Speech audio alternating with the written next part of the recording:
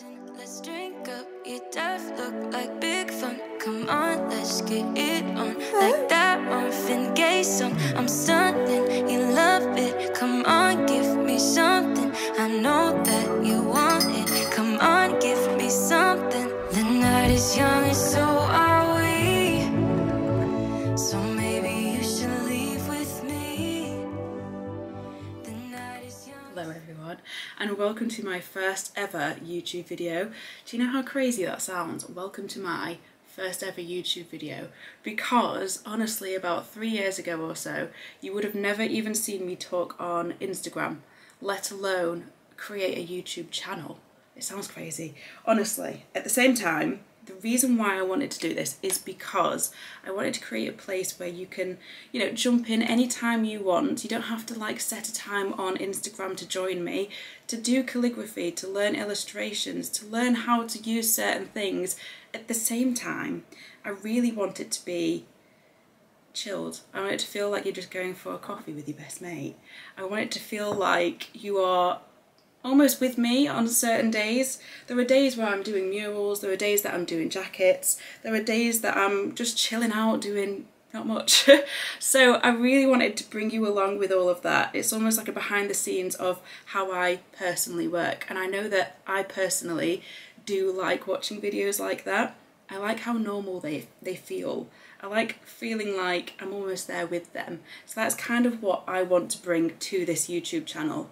I was weighing up whether to do like a subscription service where you would pay a certain amount a month to watch certain videos, like how to do flourishes, how to do, I don't know, basics of calligraphy.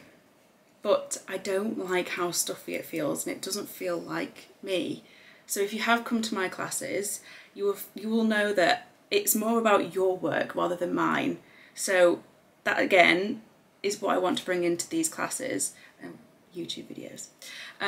So yeah, hopefully you'll get a feel of everything. You'll meet Juniper, you'll see me painting a wall one day, see me painting a jacket another day, and then you'll also see me going through the nitty-gritty basically of how to do calligraphy or how to create certain illustrations. And I really hope you like it, but please let me know if you have any feedback, any tips, tricks, or anything that you might want to learn as well. I want to hear what you have to say, because this is your channel as well as mine. So yeah, anyway, what I did want to say as well is thank you for joining me on my first ever video. It feels crazy that I'm actually talking to you like this. So yeah, a huge thank you. Please, if you haven't already, subscribe or like this video. Even if you don't like it, please just like it anyway, so that I can actually have some sort of growth. Just a side note. But yeah, comment below with what you thought of it, or anything that you'd like to add, or anything that you might like to learn. I want to hear it all. But yeah, thank you, and let's just get started, yeah? I know that you want it. Come on, give me something. The night is young and so. So I'm going to be using an oblique pen holder, which looks like this one. You can actually take this part out to put the nib in this section here, and that will create a straight pen holder like this one. So you might have one like this. Nico G nib, because I feel like it's great for beginners. I also use it all the time, and I've been doing it for 5 years now. It's a great nib to create thick and thin lines. I'm sure you're just going to love that one, I promise you. I'm going to be using my ink. Now the reason I'm going to be using my ink is pretty self-explanatory. I think it's great because it's really thick. It creates lovely thick lines and lovely thin lines, but also it's consistently black throughout, which is just amazing. You can use a Rhodia pad if you want. If you don't have, mine's obviously a bit tattered because I've used it quite a lot. But if you don't have guidelines, then I'd recommend getting one of these, because it is the perfect paper for calligraphy. It's really thick, it's really smooth, it doesn't pick up any paper pulp. It's a great one to use for all calligraphy and just all illustration in general. Or if you want to download the guidelines, they're available on my website too. So you can download these, print them as many times as you want, because it's just a PDF that will just get sent to your file. Right, beginner's handbook. Now if you don't have that, don't worry, we're going to be running through everything anyway on this, so don't feel like it's necessary, but if you have it at hand, great, just bring it with you. You do need some water. and some sort of tissue. I'm just using normal tissue because I don't have anything else in my house. But I've also given you a download of Bumblebee because I feel like this is a nice thing just to get started with. So it's a Bumblebee, it looks like this, and we're going to create this by the end of this video.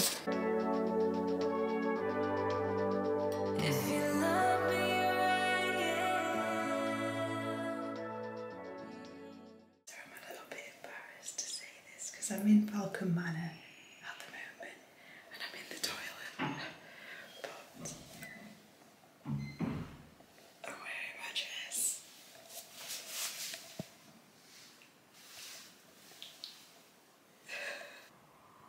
She's apparently so desperate to leave me. Look at her. Look at the state of her. Do you really want to leave me? You want to leave me? So let's have some fun. If you love me right, yeah, this could be the summer of our lives now, honey.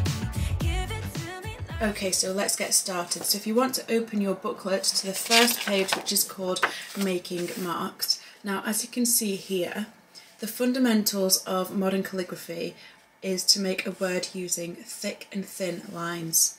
So if you've got a straight pen holder, the most important part of calligraphy is how to hold your pen. Now, as you can see here, I'm holding mine straight. I want you to hold your pen straight like this. The nib will be arched. A lot of people hold their pen like this or this. Try your absolute hardest to make your pen like this. Okay, so it's roughly 45 degrees from the paper and it's straight. If this feels quite uncomfortable and you feel like your elbow is jabbing into your side, then you can twist your paper. Just make sure that your pen is parallel to your paper, okay?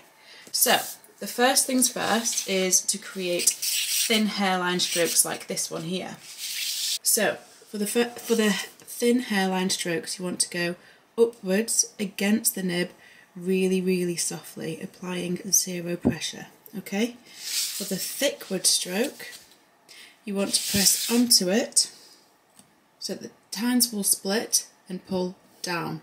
So upwards is thin, applying zero pressure, and then downwards, applying pressure, is thick, okay?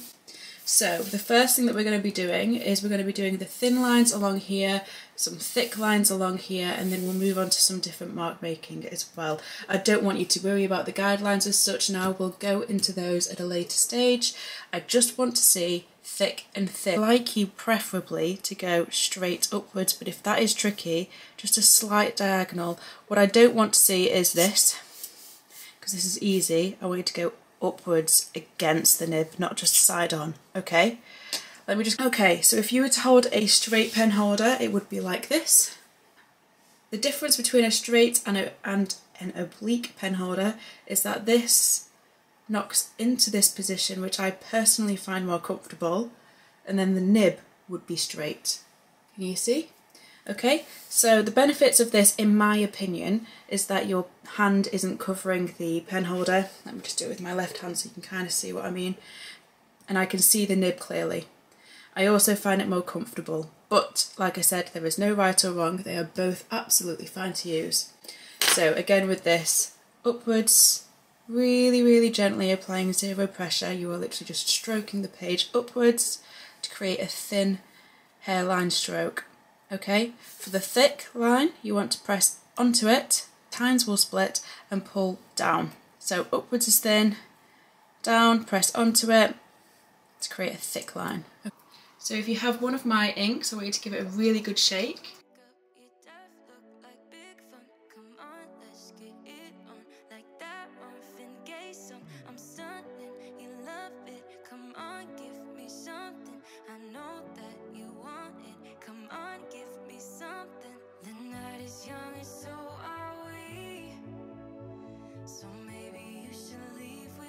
Shape.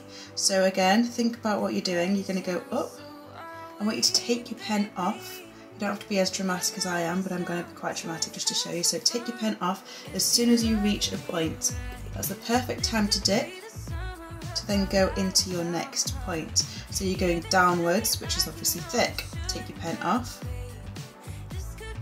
upwards take your pen off, press down.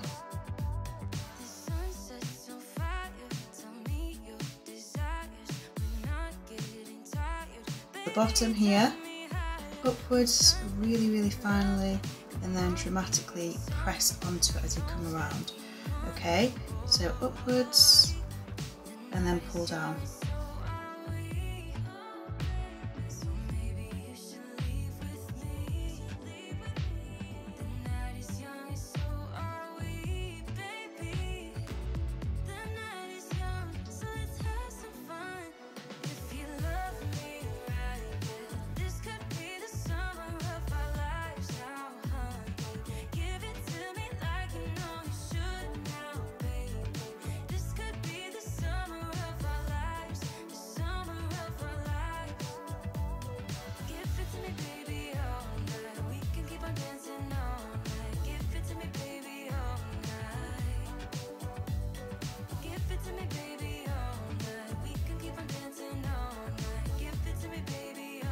Start from here, bring that up and around, pull down, up, and at that point I want you to stop, to then jump over that little gap where you've just written and then go into it again. And the reason why I like you to stop is because it's a perfect time to dip, and it's a perfect time to make sure that everything is consistent. If you were to carry on forever, every single S will look incredibly different.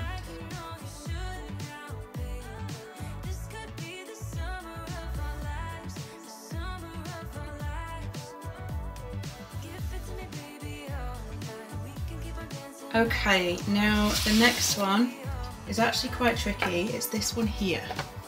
And sometimes in my classes I actually say don't bother, because it does go against everything that I've just told you with the up and the down. But I do think it is useful with what we're going to be doing next. So instead of going side to side, I would like you to twist your page, so your guideline like this, so that you can draw it this way. So then it still makes sense with the up and the down, and I'm not just throwing something at you that doesn't really make sense. So turn your page this way, and we'll go from the top here so we don't smudge it, okay? Okay, so I'll just do that with you again. Upwards, press on. So it's literally the same as the S that we've just been doing. Take your pen off to do a smaller one. Make sure that they're quite tight. Take your pen off. Make sure you dip every time you feel necessary. So one hoop, take your pen off, to then go into the next one, take your pen off, to go into the next, take your pen off, and just make sure that they spiral down. Okay, so it creates almost like a... So I thought I'd just pop on here quickly because it is my dad's birthday today, and I just wanted to say a big happy birthday to my dad. We're actually going to go to Brizola later on, and if you haven't been to Brizola, like, go, because it's the nicest food ever. It's in Clitheroe, it's Greek food, and it's amazing, so go. But yeah, I thought I'd just quickly show you my dad's presents. He's not going to be... His birthday's today, so which is Friday, and I'm going to be launching this video on Wednesday, so he has seen everything, so it's not too bad. But yeah, anyway, I thought I'd show you what I've got him. I've got him 5 beers, all from Holmes Mill again, and if you've not been to Holmes Mill, go to Holmes Mill because it's the best. And he's definitely like me, where we judge how things are by the way that they look. 'Cause obviously we don't do that with people, but we do that with things, and yeah, they are. And then some classics that he actually likes. So I've bought him all of this. Hopefully he likes it. And of course I've written him a card in calligraphy because I have to, don't I? And then I've got him a voucher as well. So £30 voucher for him and my mum to go and watch the new Elvis film. That should probably cover a bit of food as well. So hopefully he likes it all. But yeah. Happy birthday, Dad. I'm buzzing, let's drink up. Your dad look like big fun. Come on, let's get it on. Like that Marvin Gaye song. I'm stunning. Okay, so now you've done that, you should have a bit of an understanding of how the pen works to create those thick and thin lines. I want to do a fun little activity together. So there should be a link underneath. If not, there's if you go on my website, there'll be a page that is just for free downloads, and it will change all the time. But this week I'm going to be adding the bumblebee, which I think you can kind of see there. So this is the one that you're going to be drawing over the top of. This one here is one that just gives you a bit of an idea of where things will sit. As you can see on here, there are some little arrows to help you kind of work out where things go. So obviously an arrow going down will be pressing onto the nib to create that thicker line, and so on. But if you just look at them closely, so if you broke that part apart, you can see that you've just made that movement. This one here, if you twist it that away, you can see that we've just done that one. These ones here are thick lines that go downwards, and so on. So you can just have a think about it. It's not as tricky as it may look. The overall effect is so good, and I love this kind of thing because making marks is so vital for learning calligraphy.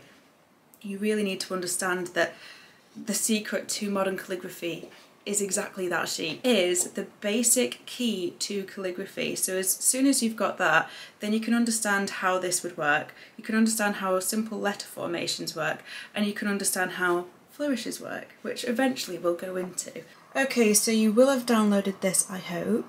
Make sure that you've cleaned your nib from the last time that I saw you. So all I want you to do is dip your nib into the water. So don't stick the entire stick in there, especially if you're using one of these, because it does have a hole that runs through the stick and it can collect water, which means it'll just drop out onto your page later on. And honestly, you don't want that because it's not good. So dip just the nib in and wipe it thoroughly with your tissue or kitchen roll, whatever you've got in front of you. So if you've printed this one off too, you can see that there are slight little coloured arrows that kind of guide you into what you're going to be doing next. So you've got down here, for example, some little arrows that run down. Obviously that'll be a downward stroke. If you wanted, just to get a feel for it, if you want to go over them with a dry nib, as in no ink whatsoever, just to get a feel for how it's going to be before you give it a go on this one. To then go in, so I'm going to start here, I'm going to press on and flick upwards to then take my pen off, go back down again. Same on this side, but it might be good if you just wanted to do one side at first. Let that side dry to then go on to that one, because yeah, ink smudges and it takes about 5 minutes or so to dry, so just be careful. So same with that one, take your pen off to go in. Don't worry if you're not strictly over these guidelines, you can just use it as a rough guideline, I always do. And you're going to go upwards, down, up, take your pen off, upwards, down, up, take your pen off, upwards, down, up, and so you get this spiral shape.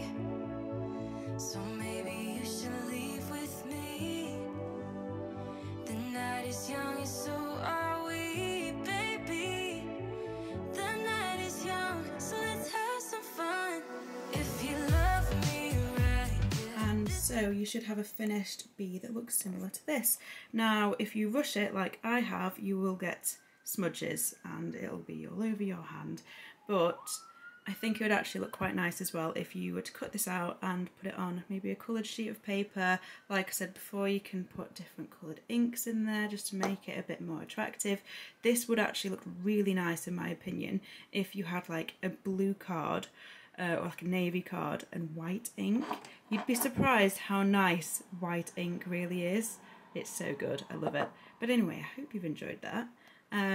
Please send your pictures of this and your practice work as well, so these, to the Calligraphy Room on Facebook. So it's called the Calligraphy Room.